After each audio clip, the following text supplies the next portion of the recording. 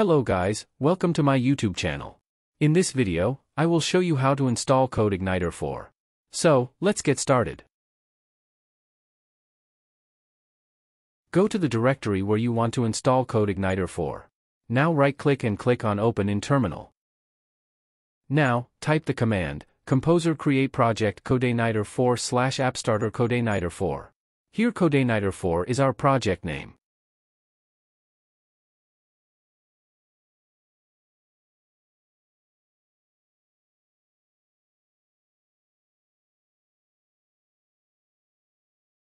It will take some time to download, depending on your internet connection.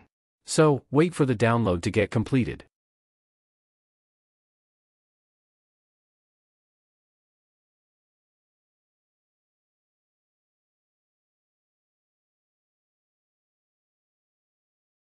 The download is completed. Now, type cd Codeigniter4 to go to the project directory. Now, open your project in your editor. Here I am using VS Code, so I will open it in VS Code.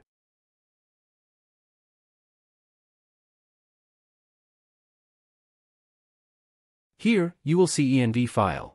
We need to rename it. Just add dot before env.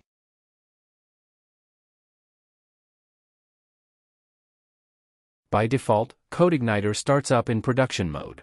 We need to change it to development, so uncomment this line by removing hash and type development instead of production.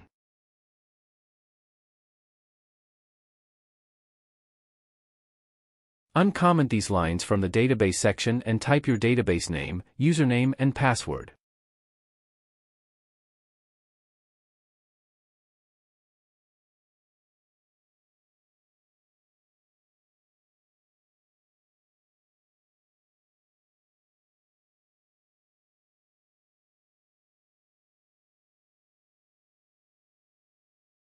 Now, go to your browser and open phpMyAdmin. Here create a database called as Codeigniter4.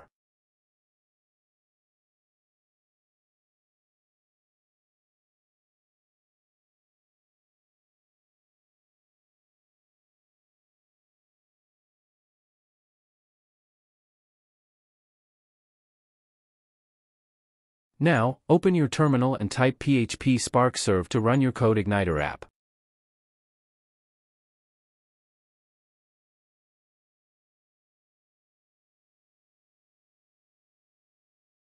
By default, Codeigniter runs on port 8080. Now go to your browser and type localhost:8080, it will display welcome page.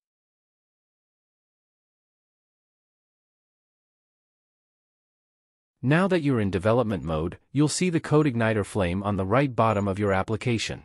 Click it and you'll see the debug toolbar.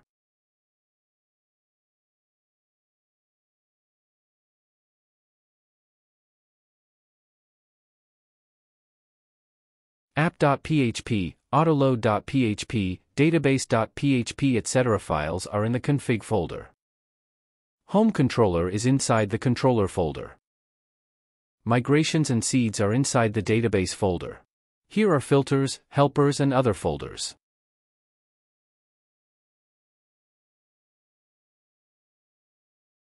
Index.php and htaccess files are inside the public folder. Change the view name to see the error message.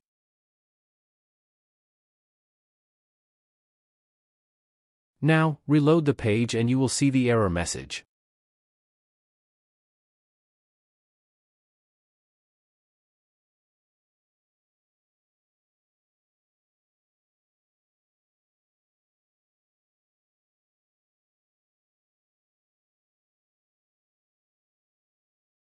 Thanks for watching.